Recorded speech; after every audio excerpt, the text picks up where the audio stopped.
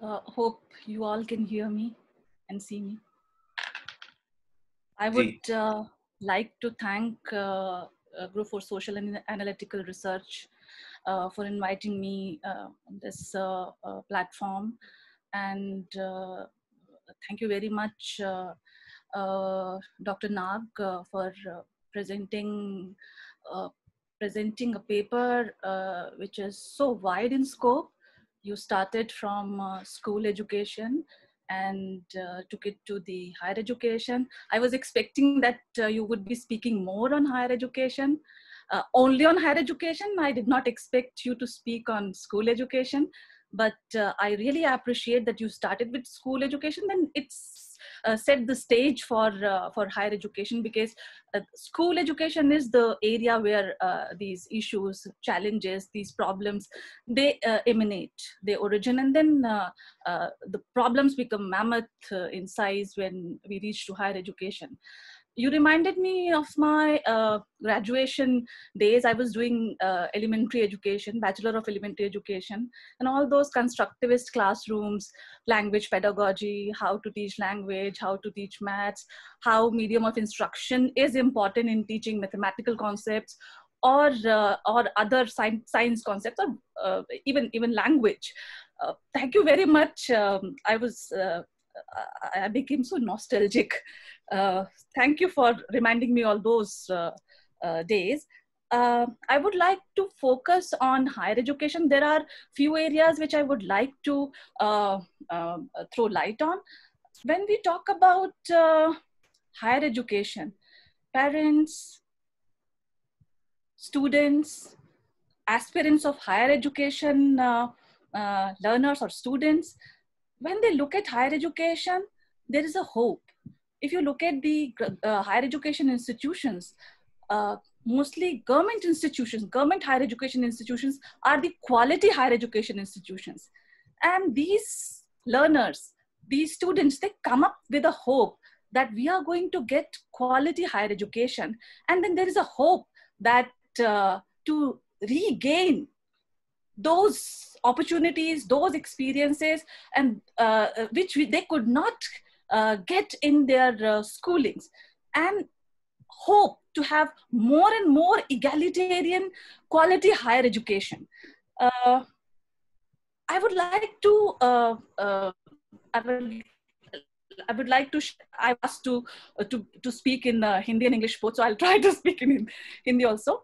अगर हम अपना हायर एजुकेशन सिस्टम देखते हैं तो इतना बड़ा हायर एजुकेशन सिस्टम है. अगर ग्रॉस एनरोलमेंट रेशियो देखें 26.3%, तकरीबन 30 मिलियन स्टूडेंट्स सेकेंडरी एजुकेशन के बाद हायर एजुकेशन में एंटर कर रहे हैं, और कितने हजार के करीब यूनिवर्सिटीज हैं, तकरीबन 40,000 के करीब कॉलेजेस हैं, तकरीबन 11,000 स्टैंड अलोन इंस्टीट्यूशंस हैं. Massive mammoth structure. अगर आप ग्रॉस एनरोलमेंट रेशियो देखते हैं, after China it's India, followed by USA. So you cannot underestimate higher education and this hope. I do critical pedagogy and I work on human rights education. So I think from that paradigm, it's their right, it's their human right to get quality higher education in their mother tongue. If you look at Constitution ensures that. If you look at Radhakrishnan Commission's report, it promised that. Kothari, and gradually you look at various commissions and national policy on education. Every commission and committee and policy is talking about right to have higher education in mother tongue. As Shivani was mentioning in her presentation about National Policy on Education 2030, there is nothing new when it comes to education, medium of instruction in mother tongue. But my problem is, why only 22 languages which are listed in 8th schedule? There are so many languages. It's good that we don't call those languages as dialects which do not have script. We have reached to that stage that we are calling all these languages, but discrepancy is still there. When we assign status to languages, as Dr. Nag has rightly pointed out, that there are certain languages which are higher in hierarchy, up in hierarchy, rest are not. So we need to think about that also, with so many 26.3% students, 30 million students who are in higher education, and how many of them are how many of them are capable, or I should not use word capable, how many of them are learning in their mother tongue. English is imposed.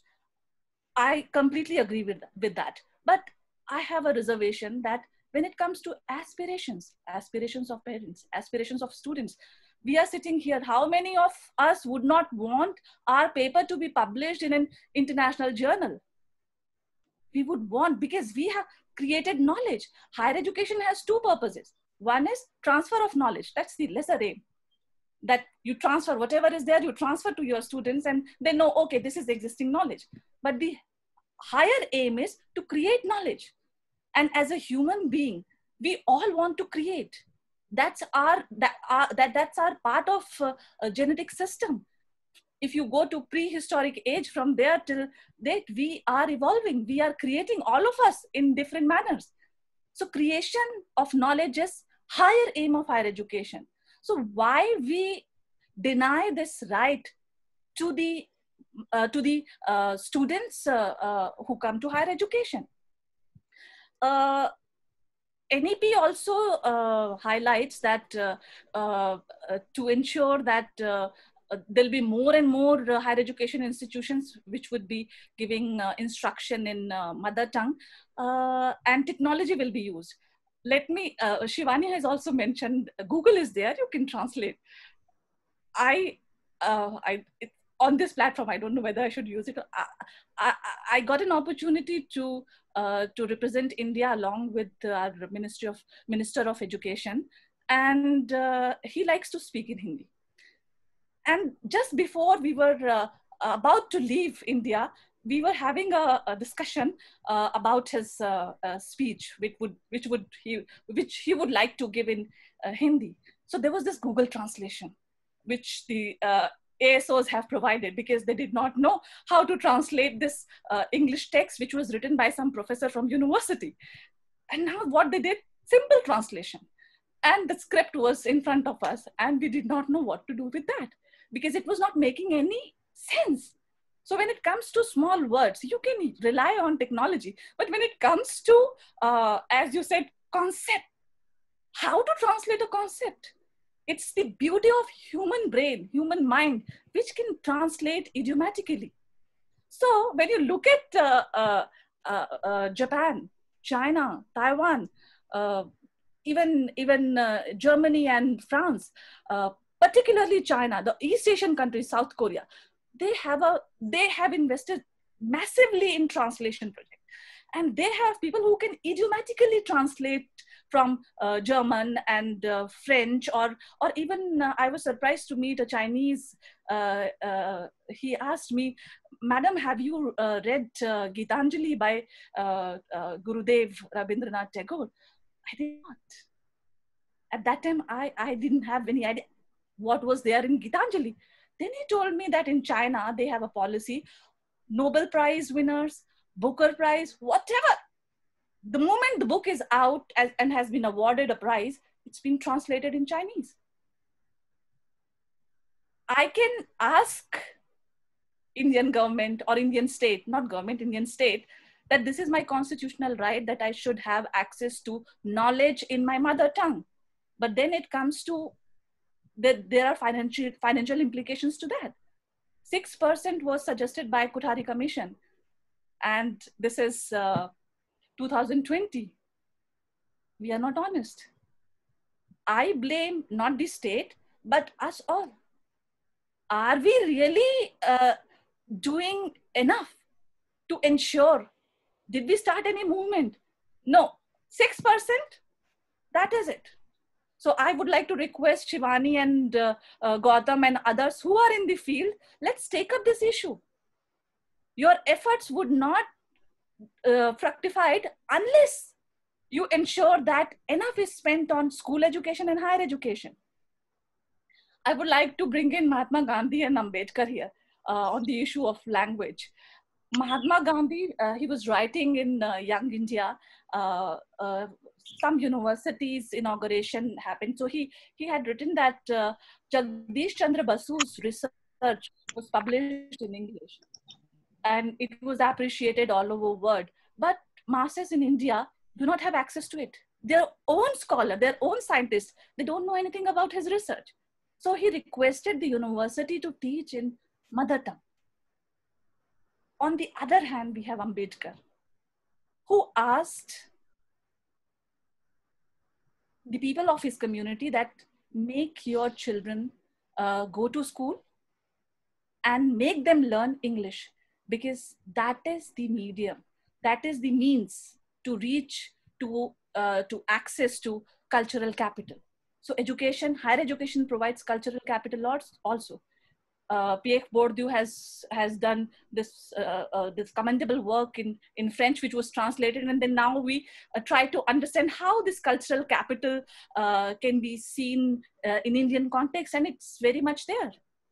So those who have an access to higher education, they have little access to cultural capital. Those who have access to higher education in English, that too with the British accent or American accent, they have more access to cultural value, cultural capital. And cultural capital converts into economic capital and other types of social capital. So my view on English is that we need to ensure it's a global language. We should not shy away. It is important, and I really wish my next generation, youngsters like you, and those who are coming in future, I really want them to express not only in their mother tongue, but also in English. We cannot ignore the importance of English. Skills are very important, so much so that now we only talk about skills. So for us, education has become an equivalent of skills. You want to become a global citizen, okay, you have got some training in skills, and you want to earn physical capital. You want to go to America, you want to go to Canada, you want to go to Europe, you need to learn a language. If not English, then French. Even in Canada, they are bilingual. So you need to learn French. So we should not shy away from learning language. It's a great experience. I did my research. It was a comparative study between Taiwan and India. My supervisor asked me, "You're working on elementary education. You're going to go to elementary school. You need to learn Chinese. How can you do research unless you understand the language? If not completely, you should have nuanced understanding of it." So he sent me to an elementary school where I learned Chinese with first graders. So this is my request to my youngsters, that learn not only one more language, 2 or 3 more languages. And if I'm wrong, please correct me, Shivani. Chomsky has also talked about that, and other linguists, that a child is born with universal grammar, and if you can expose a child to at least 5 languages simultaneously, a child can learn between 3 and 5 languages. We have this capacity to learn language. We must learn more and more languages. So then we can truly say that we are a multilingual society. I live in North and I know Tamil. As Shivani said, that she lived in Tamil Nadu and she could not, so disappointing, so disheartening that she could not learn Tamil while living in Tamil Nadu. It's an irony. It's an irony that we live in such a rich linguistic culture, and Northerners are aloof. They do not know anything about Southern languages. Southerners are always pressurized to learn Hindi, which they are doing, whether by heart or by compulsion, because they know that if they want to work in the North, they need to learn Hindi. So I would like to stop here. Thank you very much, Shivani, for such a brilliant presentation. And thank you, Sanjeev, and thank you, Shivani and Anamika, for such an enlightening talk and discussion. And this is not a question, but just a personal ethical dilemma. A person who is born and brought up in a huge, diverse background, and there was a list of the appreciation of it by the teachers, by the students, and by everyone. For example, I truly believe that the language that we are having is derived from the environment that we are exposed to. So I truly believe that it will be too difficult to communicate to an Eskimos whether they have heard about Royal Bengal tiger, because this is an animal they have never seen. और I'm talking about the indigenous people out there. और अगर देखता भी है तो मुझे लगता है कि इस तरह के जानवर जो है वो अपने सिर्फ सपने में आया होगा, और they might be thinking it is a monster. But the Royal Bengal tiger, which is treasured and used as a deity by the tribals in Sundarban Delta. So what I want to say is, if there is a scope to increase the diversity of the language, to appreciate the cultural diversity of the world, the best thing is to protect, preserve, and regard the biodiversity that is around us. So the dress that you are wearing, the food that we are eating is all derived in one way or the other from the environment that we are exposed to. So whether it is mathematics or the psychology or the moral science or any kind of study that we do, especially among the children, I think it is equally important that we should be sensible to the plants and animals that surrounds. So a teacher who is being transferred to a village, a teacher who might have trained in the best institution of the state or the country, when it comes to that particular area where he or she is being posted, I'm just sharing this from my own personal experiences and my father, who retired as a Hindi teacher in the jungles and in the hills of Manipur. I was born and brought up in the valley, but my father got transferred to the hilly districts. And I also happened to go there. There are so much beauty and so much language, so much culture. But you know, when a person who got a degree from an institution goes to those villages and started teaching a particular subject, I think it is a heavy, imposition of so many things. Okay. So a generation is learning that the things that this particular teacher is teaching is much important. The river where my mother goes and fish. So there's a disconnection. So I think it is important for all the teachers and like us, whenever we are posted and go to some place, we should try to link my subject with the surroundings that we are. And in that way, I think we can contribute in a wholesome manner regarding the protection and appreciation of the culture and linguistic diversity of a particular place. Last but not least, I truly believe that the linguistic diversity is proportional to the diversity of plants and animals and things that we have. So protecting our environment, the language have a big role to play. And to a country like us, I think linguistic diversity appreciation will surely go in hand with the protection of the environment, with the protection of things that we are very closely associated with. So this is as a comment, because you all are persons who are actively engaged in teaching and learning and pedagogy and trying to discover something new to carry forward this whole spectrum of learning. And we are the people who just appreciate environment, teach some animals and plants in the university or in the colleges. But the real work is, because as you are in the education field, I hope we should start from our own institution, from our own learning, and contribute in appreciating the languages, appreciating the cultures, and thereby appreciating our diversity. This is a comment, and I'm really enlightened by the discussion and the talk. And thanks also to the moderator for introducing the speakers and getting us know the ideas discussion. And absolutely, Dr. Anamika may not be from the linguist, but the kind of quotations and anecdotal things that you have shared have really clarified and broadened my understanding of the language and its importance further. Thank you so much.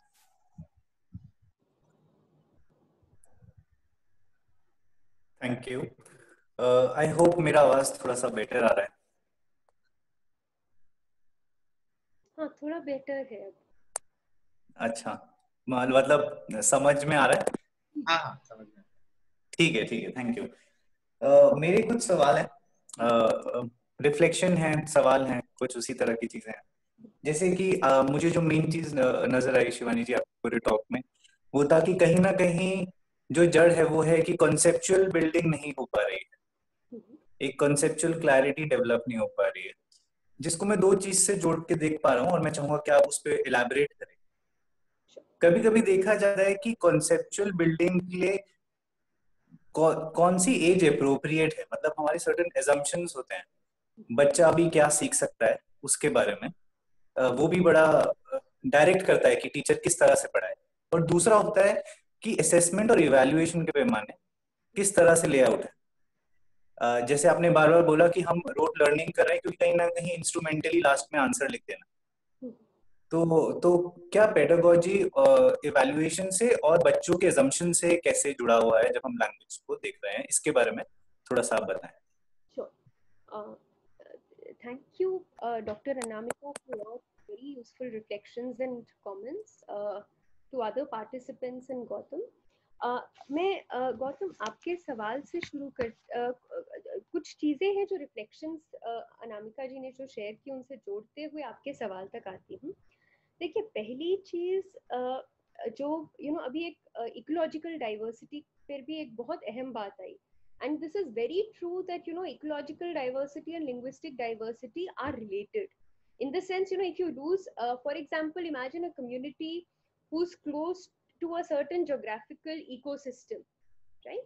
They would have a language that would understand the complexities of that ecosystem, the varieties that exist in that ecosystem way better than a community that is not close to it, and their language, right, will have vocabulary to be able to convey and communicate this complexity and this nuances and this diversity. Now, if this language is lost, you also risk losing the knowledge of this diversity and thereby the scope of being able to protect it, right? So these there is a close link between linguistic and ecological diversity. And coming to concepts, देखिए concepts हर as में develop होते हैं, right? हमारे concept simple से abstract complex होते जाते हैं. Concept building begins even before you joined the school. हम स्कीमास बनाना शुरू कर देते हैं, राइट? कि हमारे कॉन्सेप्ट्स बिल्ड करना, ये पानी है, क्या चीज छोटा बच्चा भी धीरे धीरे ये समझ जाता है कि यहाँ पे हाथ लगाना है, यहाँ पे हाथ नहीं लगाना है, यहाँ से गिर जाएगा, वहां से नहीं गिरेगा, क्या चीज मुंह में डालना है, क्या चीज मुंह में नहीं डालना है, right? So all of these are based on certain concepts and some understandings. So there is no one age where concept building happens.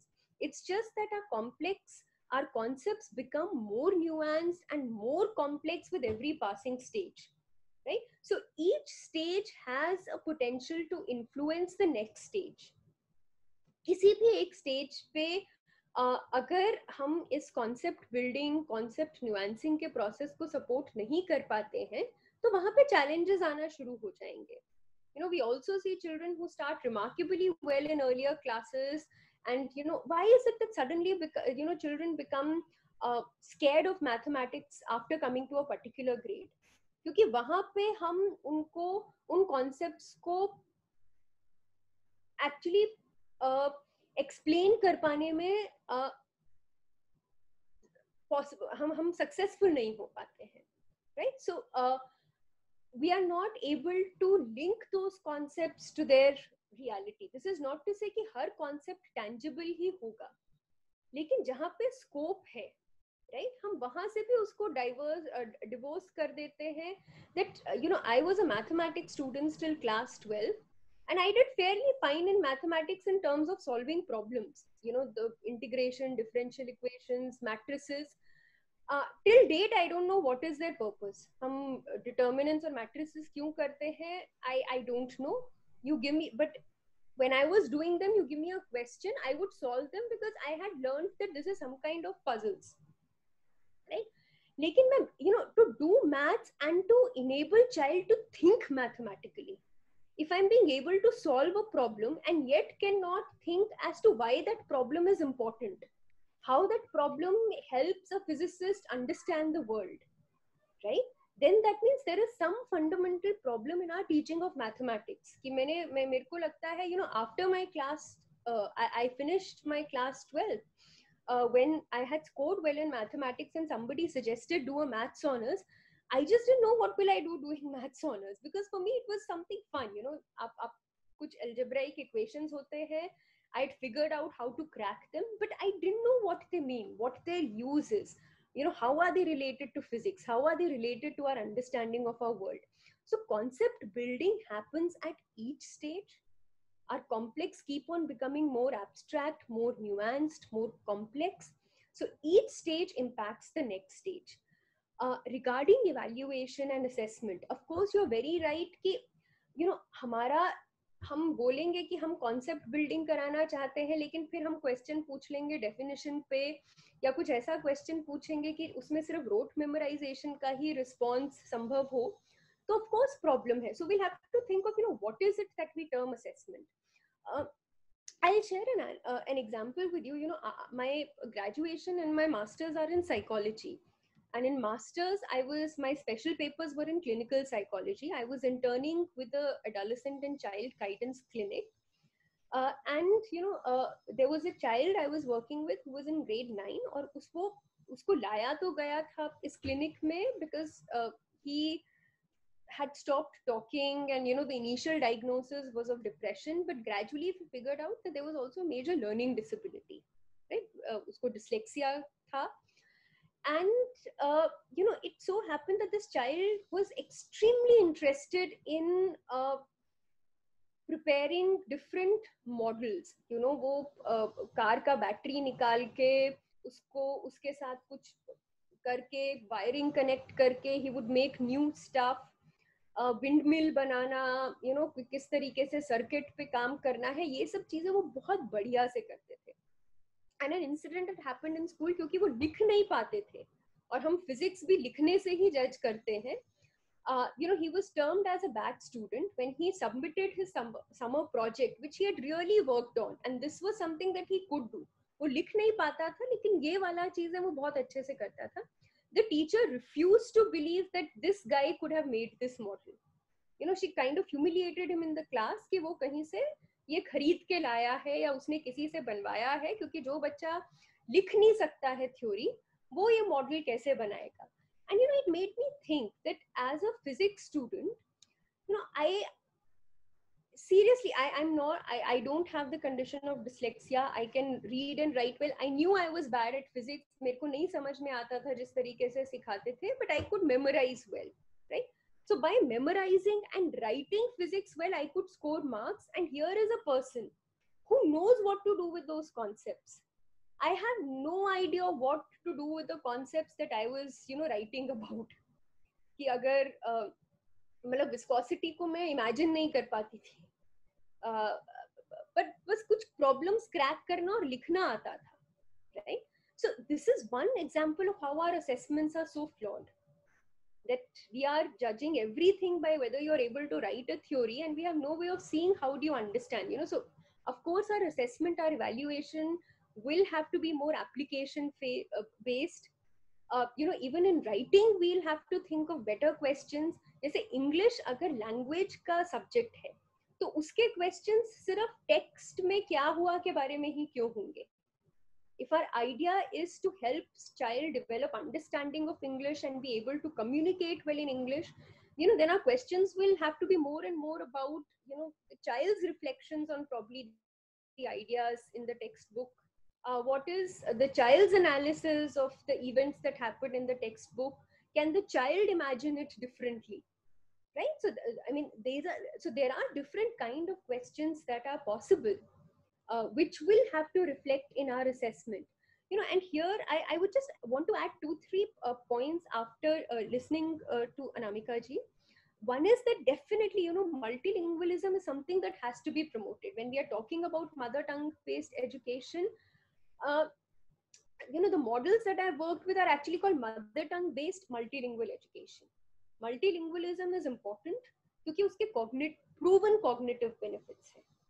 You know, अगर आप ज्यादा भाषाओं में बात करते हैं और ज्यादा भाषाओं में सोच सकते हैं, आप देखिए, क्योंकि हर भाषा का, you know, बहुत सारे भाषाओं के स्ट्रक्चर्स अलग हैं, किसी में सिमिलैरिटी है.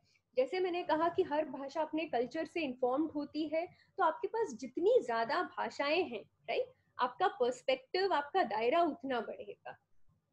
Second, आपके पास जितनी भाषाएं हैं, you know, you'll have more neuronal networks. You'll have to do more synthesizing. You'll be I have a niece. She was 3 when I last met her, and her mother is from Nepal, right? She is able to speak English, Hindi, and Nepali at 3. And you know, the interesting thing is she knows who to speak Nepali with. So she knows that I am her father's sister. So she shouldn't be speaking Nepali to me. She will speak Nepali with whom she identifies as her mother's friends or relatives. It's a 3-year-old. You know, so imagine this kind of a complex thinking that a 3-year-old is doing, कि language का एक pragmatic aspect भी है, कि language कब किसके साथ कैसे use करना है. So multilingualism has been researched, and it has found out that it's linked to definite cognitive benefits. The other thing is multilingualism also makes us more democratic.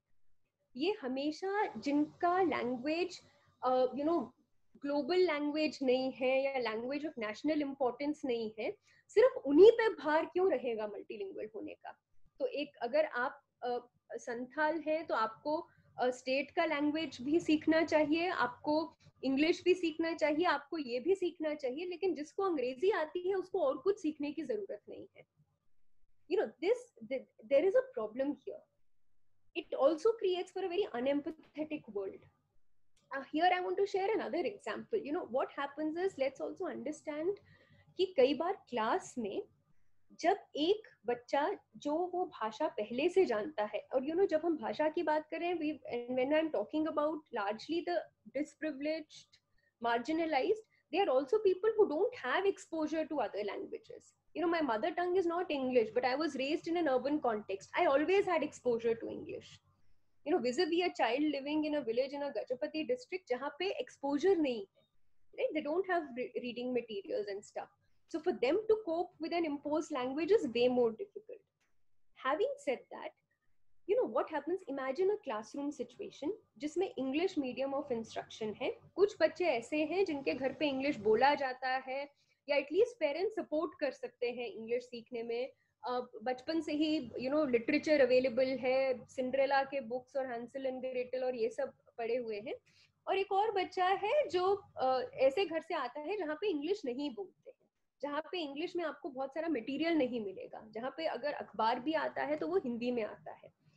अब जब टीचर क्लास में एक कॉन्सेप्ट इंग्लिश में ही समझाती है और English में ही समझाने की कोशिश करती है, then of course it is easier for the child who's coming from an English speaking background to understand that concept, and it's difficult for the child who's coming with a Hindi speaking background to understand that concept.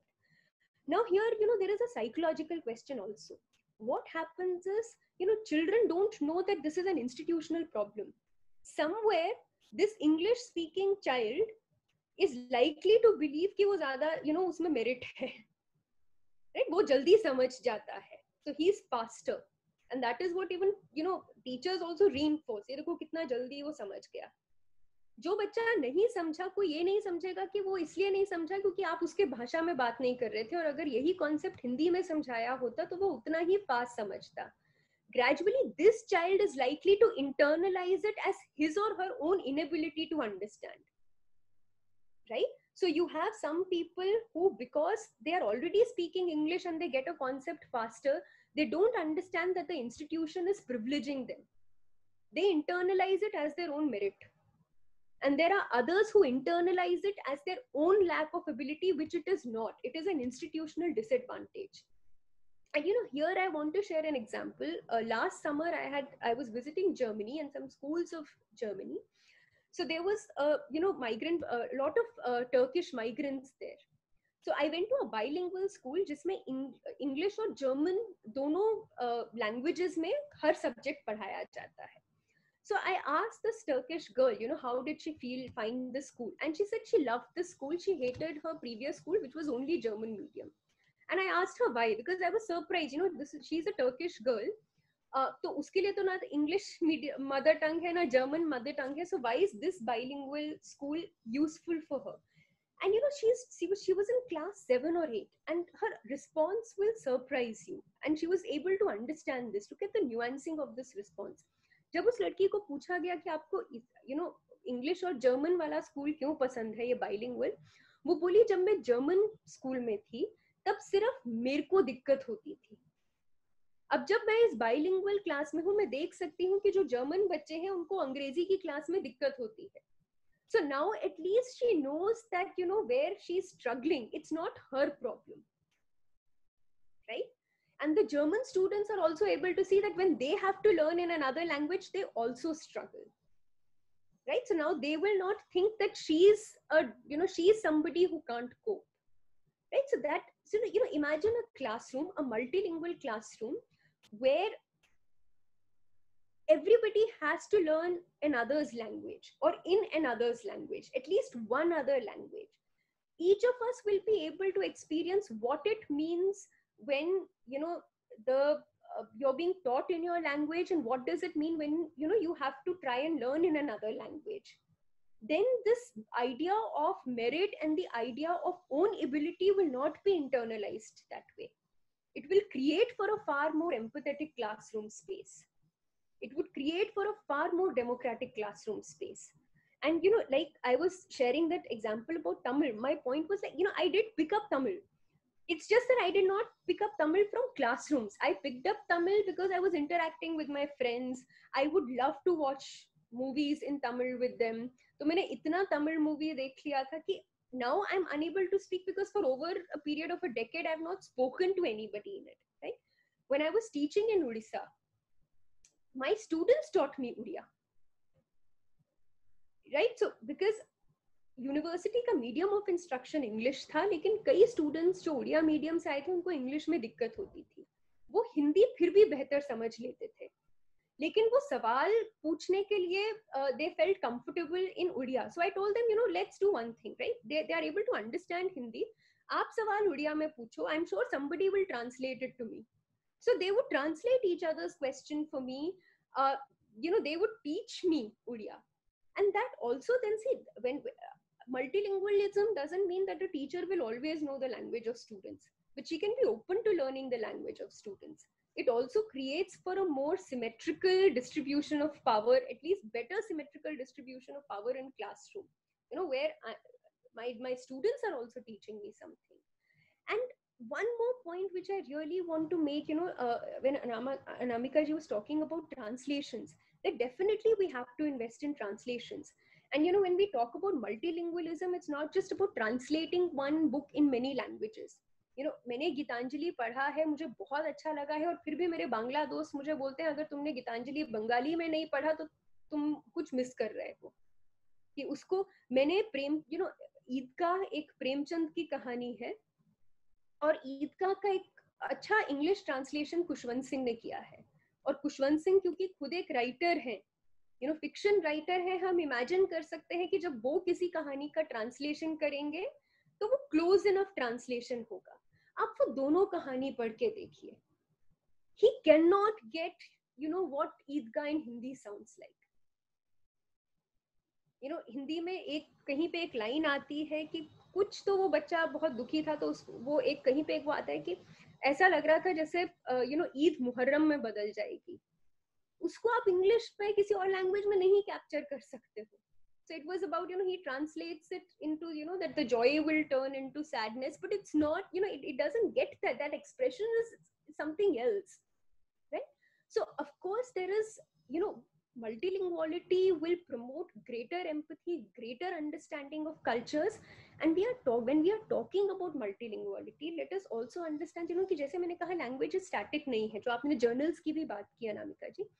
पहली चीज ये है कि हम लोगों को, अगर हम मूवमेंट की बात कर रहे हैं, लाइक आई सेड, हिंदी मेरा मदर टंग नहीं है, but over the last few years I have made systematic attempts to write academically in Hindi, to get published in Hindi, even if it isn't a journal. That if I'm arguing about multilingualism, I will write in Hindi. I'm writing in English, but I will also write in Hindi, and I will push myself to write academic discourses in more than one language. Right? We'll have to create those journals. And See, how will languages develop? Her language में सारे शब्द पहले से नहीं होते हैं. अगर उस लैंग्वेज में आप लिखेंगे ही नहीं, उस लैंग्वेज में आप, जिस लैंग्वेज में रिसर्च होने लगेगा, अपने आप शब्द डेवलप होंगे. कंप्यूटर, हमने कंप्यूटर का आविष्कार नहीं किया था ना, लेकिन हमने बहुत चीजों का आविष्कार नहीं किया है, लेकिन जब वो हमारे कॉन्टेक्स्ट में आए तो हमने उनके लिए शब्द डेवलप किए. Right, so we have Hindi words for computer and trains and different other technologies. So when you start, even with tribal languages, and like what Anamika ji said, that it's not just the languages in the 8th schedule that you have to work on. Other languages, how will they grow जब आप उसमें कुछ print ही नहीं करेंगे, जब आप उसमें कुछ पढ़ाएंगे ही नहीं, जब आप उसमें पढ़ाने की कोशिश करेंगे, अगर कुछ शब्द नहीं है तो आप शब्द नए आएंगे उस भाषा में. और भाषाएं एक दूसरे से भी लेती हैं. अगर हिंदी कोई स्कूल लिखे, स, आधा स, क, बड़ा ऊ का मात्रा और ल, कोई नहीं बोलेगा कि ये गलत हिंदी है, आपको तो विद्यालय लिखना चाहिए था. We have learn to accept writing school in, right. Nobody will say आप टीवी भी हिंदी में लिख लीजिए, राइट. तो वो लैंग्वेजेस ग्रो करेंगे, लेकिन वो लैंग्वेजेस कब ग्रो करेंगे? अगर आप उसमें पढ़ाएंगे नहीं, उसमें आप कोई नॉलेज एडवांसमेंट नहीं करेंगे, फिर आप बोल देंगे वो लैंग्वेज इतना रिच नहीं है, उसमें पढ़ाई नहीं हो सकती है. मतलब आप पढ़ाएंगे नहीं तो ऑब्वियसली पढ़ाई नहीं हो पाएगी. आप पढ़ाना शुरू करेंगे, उसमें आप उनमें लिखना शुरू करेंगे, उसमें और लिटरेचर आएगा. Unless and until you invest in more printing in that language, you do research in that language. When you start doing researches, when we write, we all know we also develop new words. आप जो मैं अभी भी, मैं अगर कभी भी लिखती हूँ invisibilization, my word document always tells me there is no words like invisibilization, right? If you write saffronization, your word will tell you there is no word like that. You write Dalit, it will say there is no word like that. Let it tell. We still, we use these words. We invent words to express what shifts are happening. So unless we start, thinking that all languages are languages in which academic discourse can grow, they will not grow, right? So we don't let something grow and then we say that, we don't let it grow because it cannot grow. Very, very kind of a circular argument. I think Dr. Anamika wants to respond to some of what you said. Thank you, Gautam. I'll take you back to Shivani's initial comment when she was talking about conceptual development. I would like to add here, we have been emphasizing so much on pedagogy, how to teach a discipline, how to teach a subject, that somehow we have forgotten that nature of that subject is very important. And mostly teacher educators who are training teachers for future school education, they do not talk about the nature of that subject. For example, mathematics. The nature of mathematics is such that you learn to mathematize. But how many mathematics pedagogues, they really know about the nature of mathematics? So when you talk about conceptual development, you have to bring in the nature of discipline also. And as Shivani said that, yes, it's a continuous process. Some concepts you develop later on. But when it comes to mathematics, the nature is such that if you do not understand the basic concepts at the earlier level, you cannot reach to higher stage of that discipline to mathematize. And Piaget, if we look at Piaget's theory, Shivani, you may be knowing more than I, the final stage, formal operation. Is it formal operation? How many of us can reach to that? Piaget himself says that mostly we remain to concrete operational. Not many of us can go beyond that. So that's also a limitation. So when we talk about conceptual development, we have to take into account various factors. It's not a singular direction in which you can focus, just pedagogy. No, you have to bring in other factors also. And once again, when we say that, Shivani was mentioning that a Santhali has to learn English, and those who know English, they do not need to learn any other language. When I was talking about language, I didn't mean, just to clarify, that I believe in multilingualism, true multilingualism, where Northerners are learning Southerners language and all Indians are learning international languages. And English is so important. If you all remember, I don't know whether you all remember or not, there is still this book called Rapidex English Speaking Course. 1 million copy in nearly 1 million copy every year in 16 languages: Malayalam, Tamil, Telugu. So you cannot. And then these coaching institutes, Oxford English Coaching Institute, American English Coaching Institute, and then there is there may be one ancient English Coaching Institute. What is this? You cannot ignore the need or aspirations of the masses.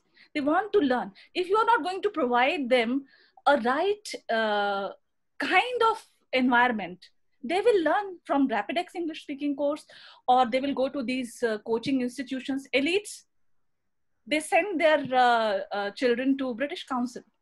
They spend a lot of money on English language courses. So how to address this issue of parental aspirations, and which gets transferred to the children? My own daughter, she is so fortunate that she is studying in Sardar Patel Vidyalaya, where until 5th, the medium of instruction is Hindi. And interestingly, there is a Korean student in her class who speaks Hindi. She has learned it in these classrooms. And there are Gujaratis who speaks Hindi. There are Tamilians, there are Bengalis. They all learn Hindi. Till grade 5, they learn in Hindi. And then they're also learning English. But English, the way it should be taught, using the mother tongue or using the medium of instruction, which is prevalent in the class or in the school. So we have to be, we really need to bring in this aspiration of people. And who are we to decide that who would study what? But if they want to study something, they want to learn a language, who are we to say no to it? Thank you.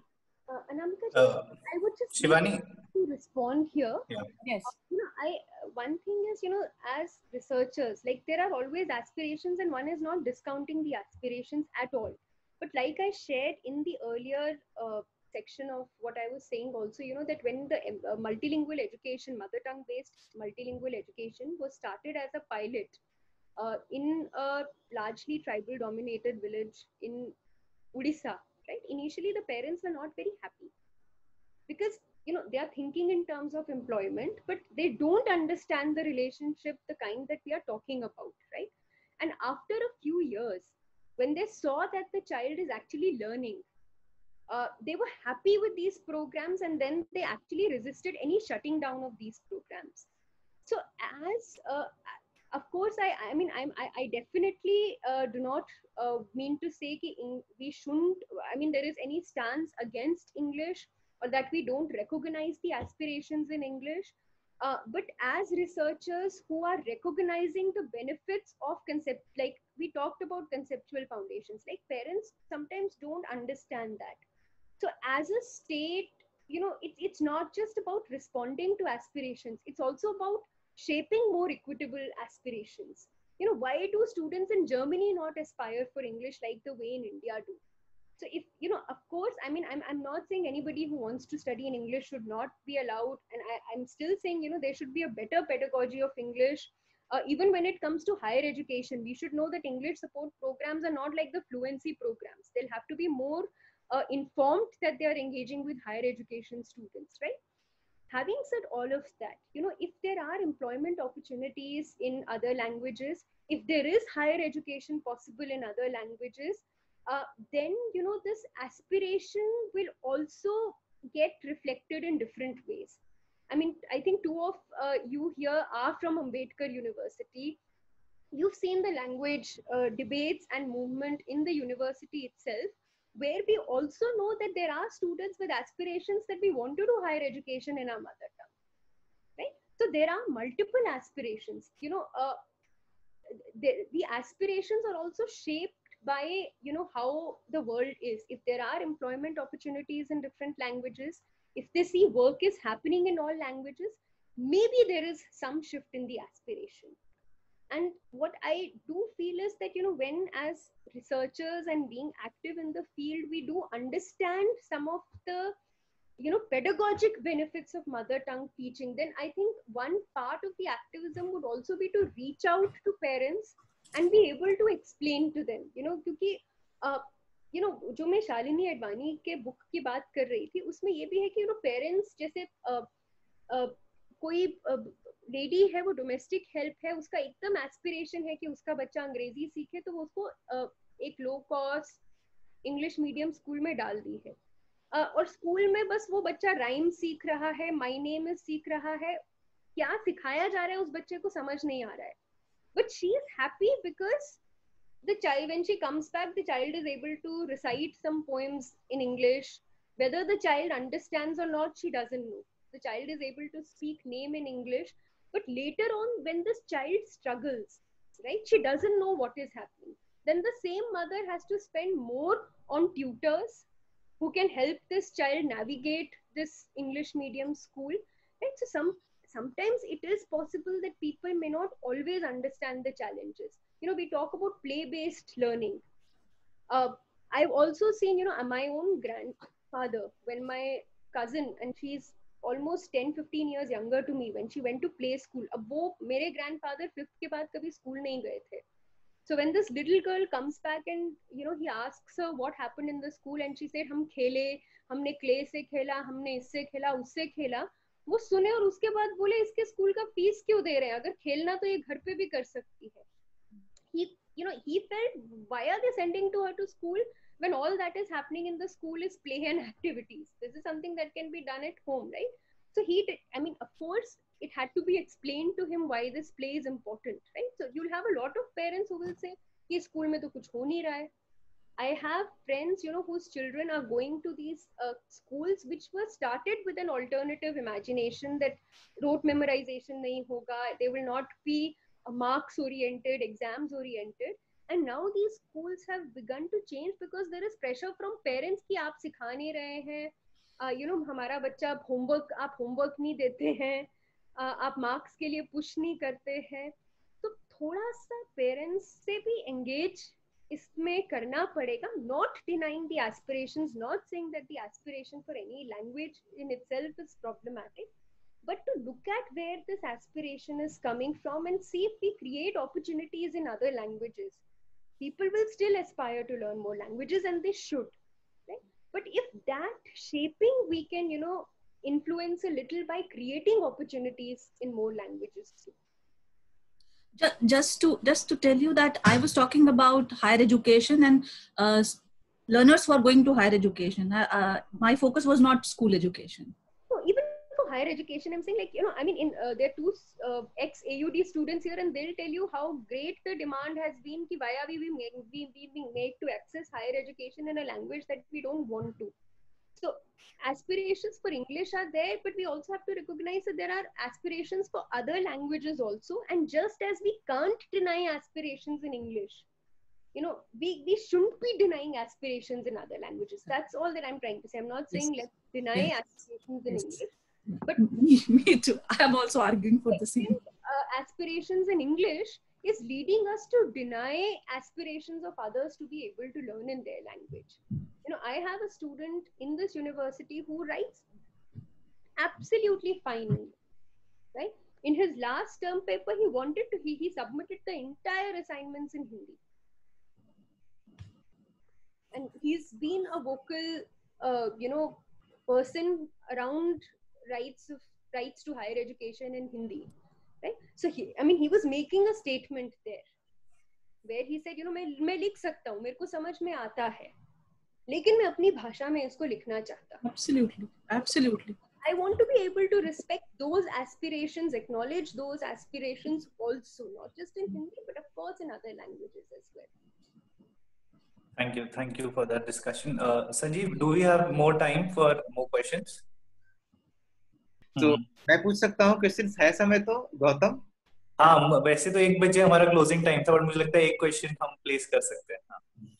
तो मेरा सवाल थोड़ा सा मेरा खुद अपना research से है, और क्योंकि मैं जब हमारा जो जब मैं रिसर्च कर रहा था तो हमारा पैटर्न कुछ ऐसा था कि पहले हमें फील्ड में जाना है, उसके बाद डिसाइड करना है कि हमारा क्या मेथोडोलॉजी वगैरह क्या रहेगा। ये हमें पैटर्न यूनिवर्सिटी ने दे दिया, लेकिन जब फील्ड में गया और फील्ड से लेकर के आया कि मुझे कटहल के ऊपर काम करना है, like in Santhal context, so that English of kathal is jackfruit. So I was asked whether you are planning to work on jackfruit as a fruit or jackfruit as a vegetable. And ये जो distinction है कि jackfruit का fruit है या vegetable है, ये distinction वहां पे नहीं था जिस फील्ड से मैं आ रहा था, और यहाँ पे मुझे फोर्स किया जा रहा है कि नहीं, आपको ये तय करना पड़ेगा कि वो फ्रूट्स पे आप काम कर रहे हैं या वेजिटेबल के ऊपर काम कर रहे हैं। तो वो जो कॉन्सेप्ट की जो बात आती है कि कॉन्सेप्ट कैसे चेंज भी करता है अपना अलग अलग कॉन्टेक्स्ट में, अलग अलग समय के साथ भी। और शिवानी, आपने जो एग्जांपल दिया लिंचिंग का, तो वो जो उस मूवी में जो एक्सप्लेन किया है लिंचिंग शब्द का अर्थ, वो आज का मीनिंग अगर हम देखें कि आज लिंचिंग का मतलब मारना, काटना, पब्लिकली किसी को पीट दिया, ये सब लिंचिंग मतलब होता है लिंचिंग। लेकिन उस मूवी में जो कॉन्टेक्स्ट में समझाया गया लिंचिंग का मतलब कि वो आपको साइकोलॉजिकली, फिजिकली आपको फिट रखना है, psychologically week and dependent upon the masters. तो जिस तरह से उसका मीनिंग भी बदला है, यहाँ पे भी मीनिंग अलग अलग कॉन्टेक्स्ट में जाकर के, और जो बात चल रही है कि if you know English then you don't need to know any other language, वही चीज यहाँ पे सवाल आ जाता है कि जब जैकफ्रूट, मैं कटहल के ऊपर काम करना चाह रहा हूँ, तो फिर मुझे क्यों जैकफ्रूट के ऊपर काम करने के लिए मजबूर किया जा रहा है? और आपने एक स्पेस दिया, मेथड दिया कि आप जाओ, पहले फील्ड में जाओ, फील्ड से मेथडोलॉजी सब कुछ डिसाइड करके लाओ, और जब मैं लेके आ रहा हूँ तो मुझे फिर से कहा जा रहा है कि नहीं, आपको इस सिस्टम में ऐसे ही काम करना है, आपको आपका क्लियरिटी होना चाहिए what is your method and methodology before even starting your research. तो ये इस पे मुझे मतलब थोड़ा सा हायर एजुकेशन में लैंग्वेज और इस चीजों को लेकर के बहुत इंटरेस्टिंग सवाल आपने पूछा है। और पता है ये सवाल इसलिए भी इम्पोर्टेंट है क्योंकि दिस इज अगेन, हम रिसर्च में डिफरेंट पैराडाइम्स की बात करते हैं, right? This is coming from this idea कि एक फिजिकल वर्ल्ड है और हमारा लैंग्वेज उसको बहुत एप्टली डिफाइन करता है, और लैंग्वेज स्टैटिक है। अगर हम नॉन पॉजिटिविस्ट रिसर्चेस को देखें, जहाँ पे हम एज अ रिसर्चर हमारा काम अपने शब्द फाइंडिंग्स पे इम्पोज करना नहीं है, पर ये समझना है कि उस कॉन्टेक्स्ट में शब्द का मतलब क्या है, राइट? अगर हम उन फ्रेमवर्क्स के साथ रिसर्च करें, then that framework will actually require you to work with कटहल, क्योंकि कटहल इज द शब्द जो वहां पे बोला जा रहा है। और उन कम्युनिटीज से समझना कि कटहल उनके लिए क्या है। अगर हम संथाल कॉन्टेक्स्ट में काम कर रहे हैं तो जैकफ्रूट से हमारा सुपरवाइजर जो भी समझे, हमारा काम तो ये समझना है कि कटहल एज अ कॉन्सेप्ट से वो कम्युनिटी कैसे एंगेज करता है, और अगर कम्युनिटी उसको कटहल बोलता है तो कटहल से किस तरीके के एसोसिएशंस जुड़े हुए हैं उसको समझना। तो ऑफ कोर्स हमारा पैराडाइम रिसर्च में शिफ्ट होना पड़ेगा, right? So what you're sharing is a true problem, and it's coming because there are theorists who still want to understand social world like they understand the physical world. They think that words are static, that words do not derive meaning from their context, whereas we know कि words के meaning absolute insulated space में नहीं होते हैं। एक शब्द जो गाली हो सकता है वो दो दोस्तों के बीच में क्लोज इंटीमेसी का भी एक एक्सप्रेशन हो सकता है। दोस्तों में एक दूसरे को कई बार कुछ गाली देना, it's very common, right? So वो वर्ड गाली था या एक अफेक्शनेट वो था, वो आप कॉन्टेक्स्ट के बिना नहीं समझ पाएंगे। मैं सॉरी को बहुत अपॉलोजेटिकली भी बोल सकती हूँ और सॉरी को बहुत sarcastically भी बोल सकती हूँ, so unless we are so we have to try and understand, and that is, exactly the problem that I'm talking about when I say knowledge contribution. When a language will determine all our research, then anything that is outside the scope of that language can never become part of our theorization. Any language, इसीलिए higher education में, I recognize aspirations for English, but why I'm saying that higher education will also have to be multilingual is because English cannot imagine all possible worldviews. क्योंकि वो सारे worldviews English में है नहीं ना. मतलब आप ये सोचिए, यूरोप में I have faced less language, I've in कहीं और यूरोप के बाहर मुझे लैंग्वेज डिफिकल्टी ज्यादा नहीं हुई, क्योंकि लोग अंग्रेजी समझते हैं. जिस कॉन्टिनेंट में इंग्लैंड है वहां पे कोई अंग्रेजी में बोलना नहीं चाहता है, समझना नहीं चाहता है. You will face more language problems in Europe if you go to Austria और जर्मनी और Czech Republic or any France or Spain, then you will outside Europe, right? People, because they understand the importance of discovering and expressing the world in their language. I'm not saying be jingoistic about language, because I really think multilingualism creates it's a way forward to a more democratic and socially just society. If I have to engage with you, I need to understand how you are using the meaning. So if I don't understand your language, I'll end up imposing my meaning on yours. And that is why higher education and research in multiple languages is important. Otherwise, we will not understand any other social or physical reality that exists in domains outside English vocabulary. Which means our knowledge will, whether it's the knowledge of the physical world, of biological diversity, like Sir earlier was talking about, or about social theories of gender, caste, and so on, they will always remain exclusive. Or they will always impose a privileged meaning on the experiences of the disprivileged. There is another aspect to it, the question, Sanjeev, you have raised. The power relation between a supervisor and the researcher. I'm wondering, how can a supervisor not understand this importance of using the term kathal rather than jackfruit? Why he or she is proposing this word at first? That's my question. So somehow supervisors, they practice power relations. They think, I am giving you freedom to do research. So you are not free to do research. You're not free to use kathal. It's the supervisor who is going to decide that what you're going to use. So the argument Shivani espouses, democratization of knowledge. I would like to add democratization of research process, and more researchers who are democratic in true sense, rather than functioning from a power relation perspective, that you are supposed to do this. And on the same side, they say that you are free. As a researcher, you are free to do your research. So it's if maybe I'm reading too much out of it, that some people, they want to create a certain kind of knowledge. When you bring in a new perspective from kathal, for example, maybe that is not acceptable. So a particular type of knowledge creation is the aim.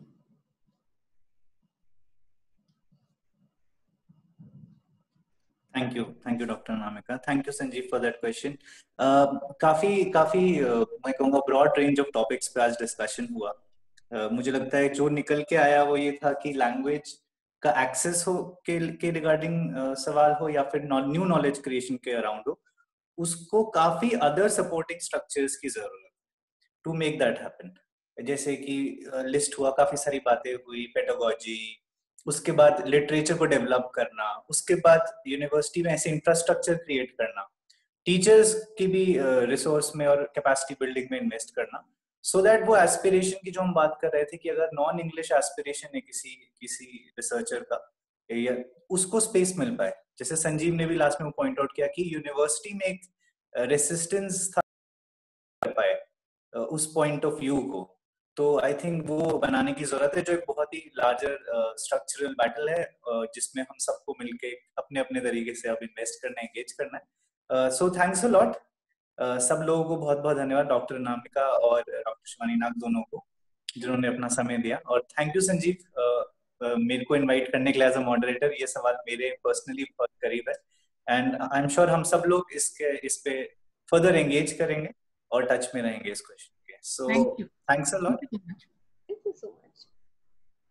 Thank you very much, Gautam. And since you already have, yeah, I mean, given vote of thanks to all our speakers, and so मैं थोड़ा सा opportunity लेकर के अपनी तरफ से भी और पूरे ग्रुप की तरफ से भी आप सभी का धन्यवाद करना चाहता हूं। आप लोग यहाँ पे आए इतना समय, हालांकि आज हम लोग समय से क्रॉस कर गए, और यही शायद अच्छी बात है कि हम लोग इतने डिस्कशन में, शायद अभी और आगे चलता। मेरे पास कई सवाल अभी पड़े हुए हैं मेरे अपनी रिसर्च से। मैं कुछ पेडागोजिकल उसके ऊपर भी कुछ कार्टून्स वगैरह के ऊपर काम कर रहा था, लेकिन बहुत ज्यादा समय निकल चुका है, तो मे बी हम लोग फिर से कभी बैठेंगे तो उसके ऊपर बात होगी। तो फिलहाल के लिए बहुत बहुत धन्यवाद, खास करके doctor Shivani and doctor Anamika. It was really privilege for us to have you both of you. और गौतम, आपसे तो फिर से अभी और एंगेज करना है, आप काम के बारे में भी जानना है, तो हम आशा करेंगे कि आप फिर से हमारे प्लेटफॉर्म पे आएंगे और अपने काम के बारे में बताएंगे थोड़ा सा क्या बिल्कुल कर रहे हैं। बहुत बहुत धन्यवाद सभी पार्टिसिपेंट्स का। और नेक्स्ट संडे हम लोग fishing communities, community fishing management और फिशिंग कम्युनिटीज के ऊपर बात करेंगे, जिसमें हमारे पास 2 एग्जाम्पल रहेंगे, एक मणिपुर से और एक तमिलनाडु से। थोड़ा सा ये होगा कि उसको हम हिंदी में नहीं कर पाएंगे, क्योंकि हमें वो पॉसिबल नहीं है मणिपुर और तमिलनाडु के लोगों के साथ हिंदी में एंगेज करना। फिर भी देखेंगे, कोशिश करेंगे कितना हद तक हम कर पाए। तो उसके लिए भी मैं आप सभी लोगों को इनवाइट करता हूँ। नेक्स्ट संडे को यही समय रहेगा हमारा और यही टाइम रहेगा 11 बजे। बहुत बहुत धन्यवाद आप सभी लोगों का।